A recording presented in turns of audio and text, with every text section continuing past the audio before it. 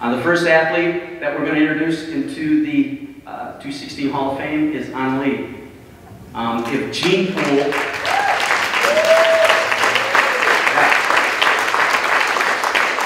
if the gene pool had anything to do with her destiny in the sport of gymnastics, I guess she could not have come any better equipped.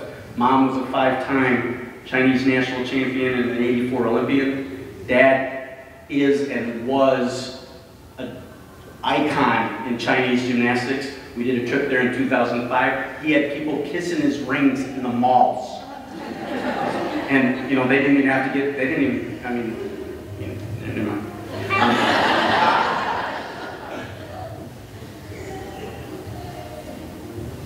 He was a former world champion in '81 and Olympic medalist himself in '84.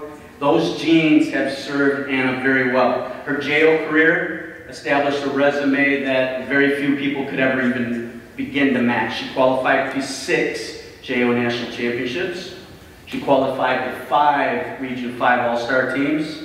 Okay, and that paved the way to a full-ride scholarship to the UCLA. During her college career, her career hit another gear. And when most people are trying to wind down in college, okay, I'm starting to retire, I'm starting to maybe back off a little bit, she was trying to ramp it up a little bit.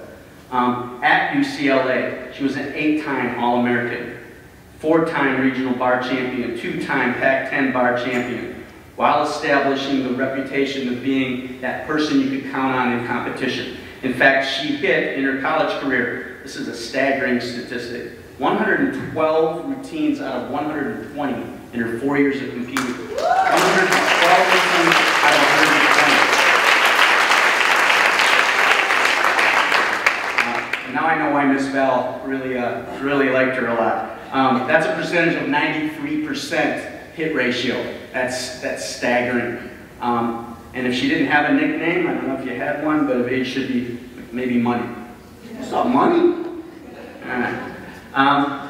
Although her college career ended, she still had a thirst for more gymnastics.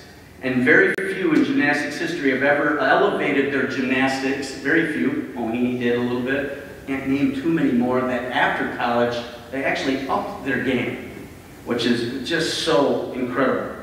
After graduation in 2010, she qualified to 2 straight USA national teams in 2011 and 2012. 2011, she was the alternate to the World Championship team, gold medal team in Tokyo. In 2012, she served as the alternate to the gold medal winning team in London. And it was her impact and her leadership was felt on those teams. Okay, the alternate serves a very important role, especially when they have that kind of experience that Anna had, what she could bring to the table. And being a coach on both of those teams, we could really appreciate what she brought into the equation. After retirement, she continues to give back to the sport. She's now part of a coaching staff that is probably easily considered one of the top gymnastics programs in the entire country, Legacy Elite in the Chicago area. Continues to produce top-level athletes.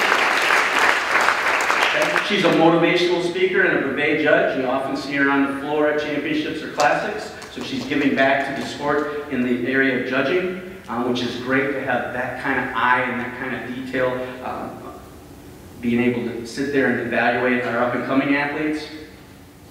Giving is a part of her being as a club athlete, as a college athlete, as a national team member, and now as a coach, a judge, as a role model. She needs to work on her dad's English a little bit more. It's her only flaw. Ladies and gentlemen, please welcome 2016 Hall of Fame member Annalie.